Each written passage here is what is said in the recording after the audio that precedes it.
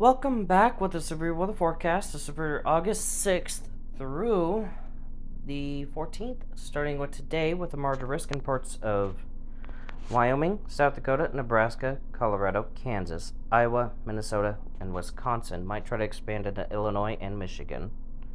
No tornado threat, although can't rule one out. Got wind and hail. So it's mostly hail driven, considering it covers more area than wind. And in day 2, nothing, but could see a margin of risk pop up. Nonetheless, we could still see a severe storm pop up.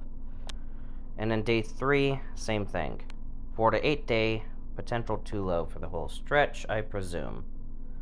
Yep, potential too low. So, with that does seem to be it for right now. And also note that once there's no severe weather forecasted, there won't be a severe weather forecast video until there is severe weather forecasted. So there's a good chance that today is the last day for severe weather forecast for a while. So just be on alert for that. Stay safe out there. See you in the next video. Bye.